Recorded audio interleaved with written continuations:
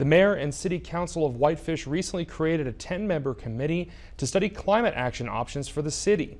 What they came up with was a 7-question survey on climate change. The survey is printed on postcards and available for pickup at the community center, library, city hall, and the Chamber of Commerce. The survey is also available online. When it is completed, community members can turn the survey in at City Hall or mail the cards in. The committee has 3 main goals: to reduce carbon emission, save taxpayers' money, and improve sustainability. City Council members and Chair of the Committee Action Committee, Richard Hildner, says this survey is important to fill out to ensure the City Council is moving forward with the community's best interest in mind.